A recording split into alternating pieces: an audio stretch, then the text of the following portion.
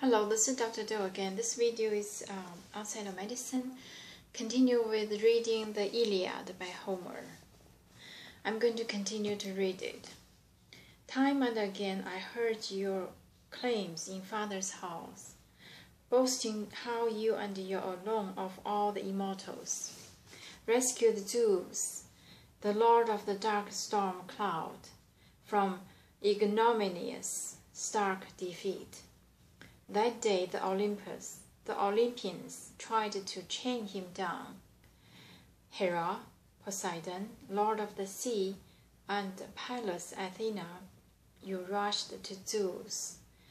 Dear goddess, broke those chains, quickly ordered the hundred to steep Olympus, that monster whom the immortals call Briareus, but every mortal calls the sea god's son, Argeon.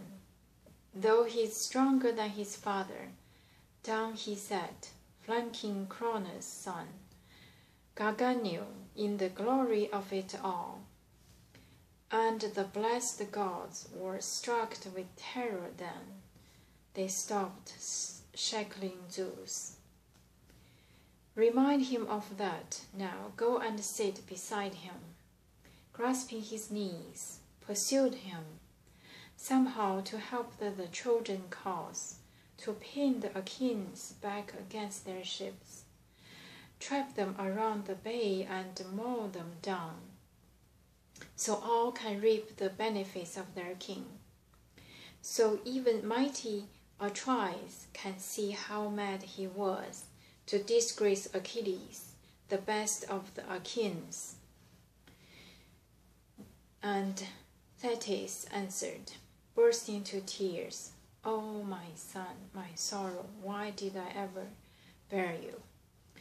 And Ibal was doomed. Would to God you could linger by your ships without a grief in the world, without a torment. Doomed to a short life, you have so little time, and not only short now, but filled with heartbreak too. More than all other men alive, doomed twice over. Ah, to a cruel fate I bore you in our halls. Still I shall go to Olympus, crowned with snow, and repeat your prayer to Zeus, who loves the lightning. Perhaps he will be persuaded. But you, my child, stay here by the fast ships. Rage on at the Achaeans. Just keep clear of every foray in the fighting. Only yesterday Zeus went off to the ocean river to feast with the Ethiopians, loyal, lauded men. And all the gods went with him. But in 12 days, and father returns to Olympus. Then for your sake, up I go to the bronze floor, the royal house of Zeus. I will grasp his knees. I think I'll win him over. With that vow, his mother went away and left him there alone, his heart inflamed for the sashed and lovely girl they'd wrenched away from him against his will. Meanwhile, Odysseus drew in close to Chry's island, bearing a splendid sacrifice in the vessel's hold. And once they had entered the harbor deep in bays, they furled and stowed the sail in the black ship. They lowered the mast by the forestays, smoothly, quickly let it down on the forked mast crutch, and rolled her into a mooring under oars. Out went the bow-stoned cables fast astern, and the crew themselves swung out in the breaking surf, leading out the sacrifice for the archer god Apollo.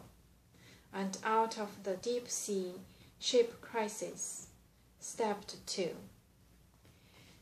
Then tactful Odysseus led her up to the altar, placing her in her loving father's arms, and said, "Chrysis, The Lord of Man, Agamemnon, sent me here to bring your daughter back and perform a sacrifice, a grand sacrifice to Apollo, for all Achaea's sake, so we can appease the god who's loosed such grief and torment on the Argives.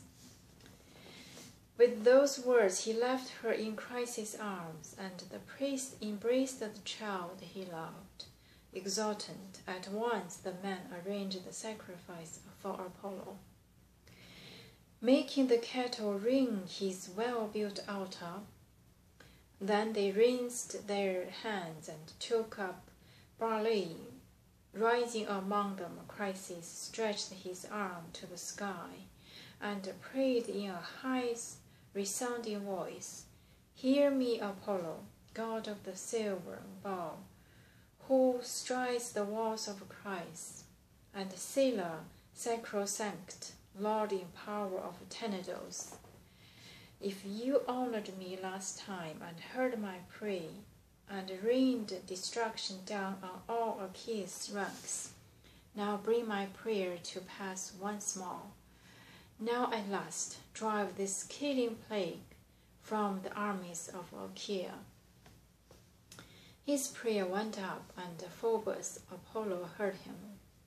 And soon as the men had prayed and flung the barley, first they lifted back the heads of the victims, slit their throats, skinned them, and carved away the meat from the thigh bones, and wrapped them in fat, double folded, sliced clean, and topped with stripes of flesh. And the old man burned these over dried split wood. Over the quarters poured out glistening wine, while a young man at his side held 5 pronged forks.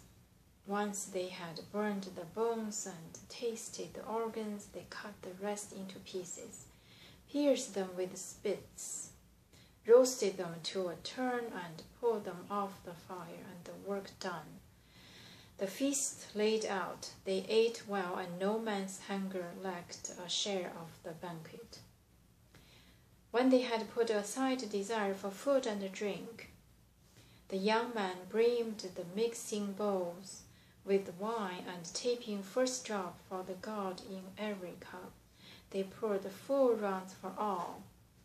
And all day long they appeased the god with song, raising a ringing hymn to the distant archer god who drives away the plague. Those young Achaeans warriors singing out his power, and Apollo listened, his great heart warm with joy. I'm going to stop here today and continue tomorrow. Thank you for watching.